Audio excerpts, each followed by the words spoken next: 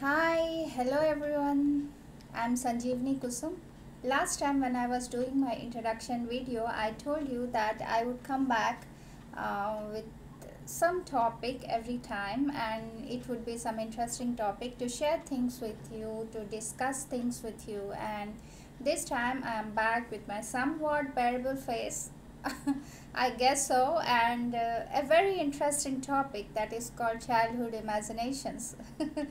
The name of the topic itself brings a huge smile upon our face. The childhood imaginations. We all had our share of childhood imaginations where we thought that those imaginations were so true that some of them we still hang to them. Even though we don't think that they are true anymore, but still we hang to them, and whenever we think of them, it brings smile to our faces and it takes back into our childhood, isn't it? So before a couple of days I posted on Facebook to share with me some of your childhood imaginations. A few people have responded, and a lot of people had said that they couldn't remember any such childhood imaginations. I guess after seeing this video you would come up with a lot of childhood imaginations, and while watching this video also you would remember a lot of your own childhood imaginations that you once thought were so very real. And please make sure that you share with them, that you share them with me in my inbox. Okay, so let us go on with this childhood imaginations of some of the people who has shared, and some of my own imaginations. So here comes the first one. It is from Vadlamudi Padmavati ma'am. She is from Vijayawada, and she thought that money grew on trees. Oh God, really? We all had this imagination, isn't it, that money grew on trees? Well, if that was true, ma'am, I wish it was so true that we couldn't have to work anymore, and we could do whatever we like going places, seeing people, meeting people. Wow, life would have been much better, isn't it, without the competition of earning this money. But oops, it's still an imagination that money grow on trees. You know what, concerning this, I also have had certain imagination that this creeper money plant which we grow in our houses, and their leaves turn into money. That was our wild imagination. And every morning along with our friends we used to check our money plant to see if there are any leaves have turned into money, but alas, no leaves turned into money. And here comes another one from Leanna Britton from Canada. She's a very good friend of mine, and she's a social activist, and she's a painter, she's a writer, and she's doing a lot of things, that very good things. I wish I could do some of them at least. So Liana, we all have our childhood fantasies concerning Christmas, isn't it? Santa Claus is a big part of our childhood. We think every one of us at some stage of life in the childhood have thought that Santa Claus was so much real for us that every year we waited eagerly for him, with the hope that he would come on his sleigh, which is run by the reindeers, and he would bring gifts for us. He would come all the way from the North Pole to every country, every kid. I mean, how cute it was. And Liana Britton, she says that she used to hear the footsteps of reindeer on her roof and thought that Santa was here with his sleigh, and she should be very quiet so that he doesn't go away.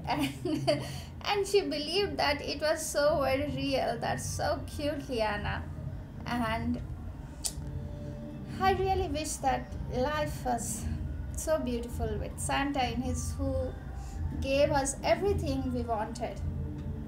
I wish each one of us have some Santa in human form who can give everything we wish to us, who can fulfill our small wishes, if not needs. That would be very beautiful, very good, isn't it? And another one, I have to go KSR Murthy sir from Palakul. He says that stars and moons used to follow him in the childhood. So we even also thought that stars and moons moved with us wherever we go. So I guess this was part of our childhood imaginations in most of our lives. In the childhood of most of the kids, we think that they are following us wherever we are going. But Kesan Murthy sir, he goes one step ahead, and he used to wonder that maybe these moons and stars are following him because they are his fans.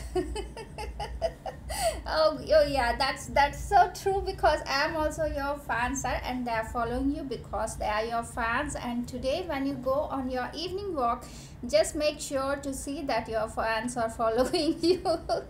And one more comes from the Murthy sir. I'm sure that you have never heard about this imagination ever from anyone. Here it comes.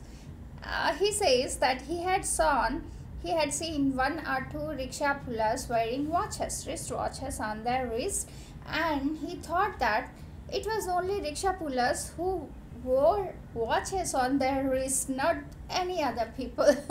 So when he completed his schooling and entered into the college, his father gifted him a watch, and he said that, no dad, I don't want to wear this watch. And his father said that, why? And he said that, you know what, only rickshaw pullers wear watches, I don't want to wear watches. So oh my god.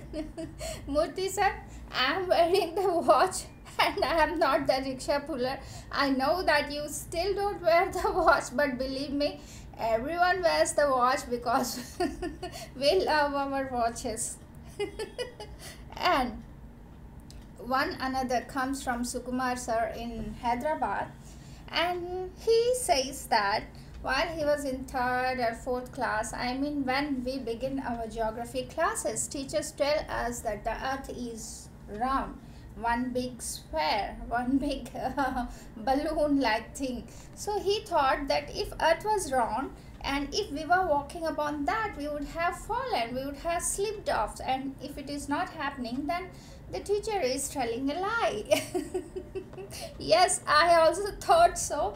And you know what, we all had some very curious geographical doubts, like sun and moon follow us. And you know what, I have one of mine also, where teacher asked me that where does the sun rise, and I told them the sun rises in front of my house. Because my house opened on to the east, and every time I woke up in the morning, I saw the sun rising in front of my house. That was the most logical thing I could think of, and everyone laughed, including the kids. Maybe they thought they were more intelligent than me. And I was just simply wondering that why are these people laughing to, because I have seen it with my own eyes. So Sukumar sir also thought that the teacher was lying when he said that the earth was round. And another one comes from Jannalagadda Murthy sir. This is something funny which we all at some time might have believed it, that if we swallow seeds of the fruits, then plants would sprout out of our head, or plants would sprout off out of our tummy. And he was very careful while eating fruits that he should not swallow seeds, because he doesn't want plants to sprout off his tummy or out of his head. Even I was also very careful not to swallow the seeds, because you know, if that was, I would had a lot of trees sprouting out of my tummy. But that was just a cute childhood imagination. And another few I can say comes from Rama Sandilya ma'am. I guess she's from Hyderabad, because I don't know where she lives. She's at F. She has shared so many interesting, cute imaginations from her childhood that I can't really stop myself from sharing them with you. They are so cute, so innocent, and In India, most of us have a courtyard in which we plant trees like guava and oranges and mango, and we have lot of parrots around here, and the parrots come and bite upon the fruits, and we are left with sometimes we are left with nothing because it's all the property of parrots. They bite everything. So Rama Shandilia ma'am, what she used to do it, she used to take a sketch pen, black sketch pen, and write upon the fruit that, see, this is my fruit and you should not bite it. A message to the parrots, you know what I mean.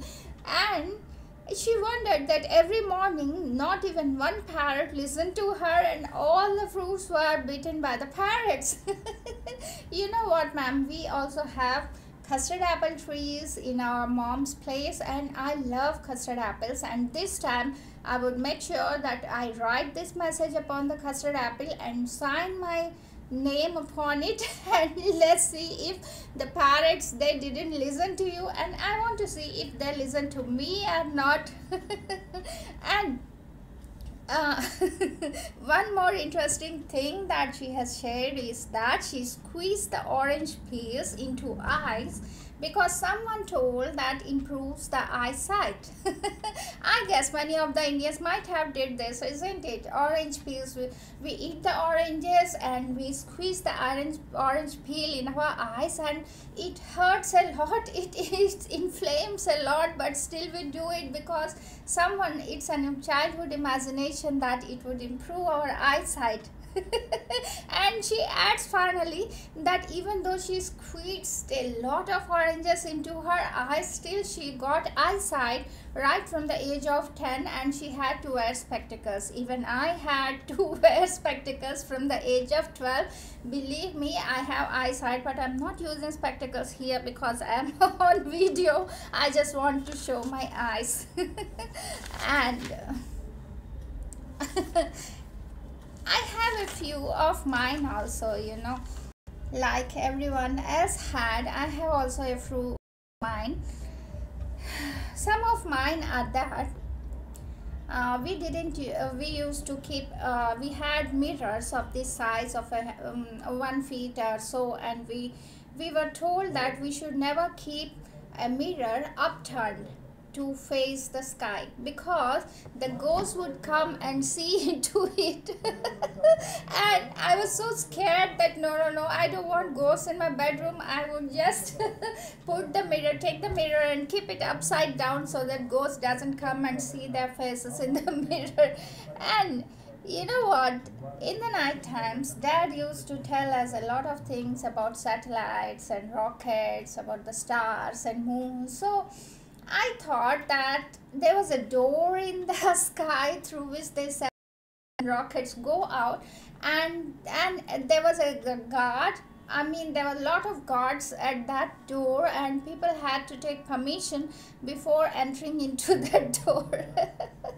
And and there are others also, like one very interesting. I promise that you might have not heard it if you are a foreigner, but some of us Indians do believe it. We are told in the childhood that drink water before you go to bed, and this was not told by mom, this was told by some other people. They said that drink water, it was a common saying that drink water before you go to bed, and we make it sure that we drink water, and we discussed among the friends, and some of them said that what happens if we don't drink water before we go to bed. And then some of them replied that if we don't drink water before we go to bed, then our soul, if it becomes thirsty, it comes out of the body and goes in search of the water, and when it finds water in some pot, it enters into the pot, and then if someone places a lid upon the pot, then boom. I mean, you are dead in the morning because your soul would be trapped in the pot. Oh my god, believe me, this was so scary an imagination that every night we made sure that we took water. Even today I take water before going to bed because these days we don't have pots water, we have bottles, and imagine if someone screwed the lid of the bottle, I would be trapped forever in the bottle. And in this instance, we also were told an interesting story that I would like to share here, that one old woman, she was found dead in the morning, and their sons thought that her heart was not beating, there was no movement, her breath was not running, so they thought that she was dead, and she put her outside, and they informed all the relatives. And by the time all the relatives came, it was almost evening, and then they were taking her out for her final rites. And then then suddenly she roses up from the bed, and boom, and everyone thinks that she is a ghost. Oh my god, she has returned from death, she is a ghost. And she says, come on, cool down, I'm not a ghost, I'm alive, and you people were taking me to the crematoriums. And her sons asked that, how come you have been dead since morning? And she says that, you fools, I was thirsty in the sleep, and my soul went out to have water, and your wife put a lid on the water jar, and that's why I got trapped in it. And in the evening, maybe someone felt thirsty, and they removed the lid, and here I am with my soul again. Oh my god. I don't want my soul to get trapped anywhere, And one comes from my mom, whenever she dropped utensils in the kitchen, there was sound of utensils in the kitchen, she would say that we are gonna have some guests in the homes, that guests would be arriving. And mysteriously, the guests turned out by the evening. Someone or other came up, and I found it very interesting. And mother said that, see, I told you that I had dropped utensils in the kitchen, so guests would arrive. Sometimes I would try my luck and drop some utensils intentionally to see if a guest would arrive, but that thing never happened to me. It always happens even now with mom, and whenever I go to visit my mom, she still says that I knew you would come because I had dropped some utensils in the kitchen. Mom, I don't know if that is true or not, but that is kind of cute. I have laughed so much that I had not laughed in the last couple of days. So these are some of the imaginations of my friends and mine. There are kinds of imaginations, kinds of childhood imaginations. Some of them make us strong. Like in the childhood, we are told that God would always be with you. Isn't it very pretty, very innocent one? And we always believed this, yes, whatever we did, God would always be with us. And that kind of gave us strength, gave us faith that God would always be with us. And some of the imaginations, they instill faith in us, faith to do good, faith to be good. And like we have a saying in India that do good and you would get good, do bad and you would get bad. I guess in every culture we have this kind of sayings. So it was instilled so much in our mind that he's a good person, so good would happen to him. If you are good, good would happen to you, they used to say.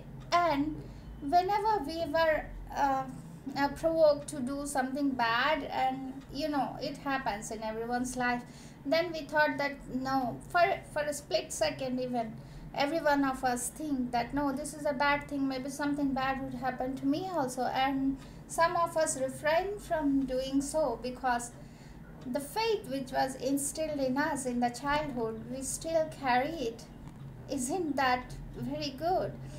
And some instill fear, like those of monsters and ghosts, that eat your dinner or monster would come and suck you up in his tummy. And this kind of things, they instill fear in us, and some of those stay with us throughout the life. So we should be very careful while telling these imaginations to the kids. We should be very careful that what we are instilling in kids, because a child's heart is very clear and very pure. It's like a clean slate, whatever you write upon it, they take it. They have such a trust in you. So think twice before telling them anything. Tell them good and they would believe it. Tell them a bad thing and they would still believe it. So when you have this power to make them a better person, to make them walk upon the right path, then why do you want to choose something uh, just like fears or anything, illusions which are not really true? I would tell you one thing, that it's something I saw in a movie, that in a movie there was a scene where a kid was standing upon a table like this, and his father asked him to jump upon him and he would catch him. The child says that, father, I don't want to jump, because what if you don't hold me? And the father says that, don't worry, don't you trust me? And the boy says that, yes, I trust you, and he jumps, and his father doesn't hold him, he just takes back, and the child falls down and he hurts himself. And the child asks that, dad, why didn't you hold me? I had put my faith in you. And then his father said, that's the lesson for you, don't trust anybody, including your parents. I mean, in the film, that boy grows into a person who doesn't trust anyone in his life, and I find it very bad. I mean, it's a lesson for all of us that we shouldn't instill any such thing in a child. We trust our parents, we have trust upon goodness and kindness and love. So instill such things which can create faith in humanity in the children.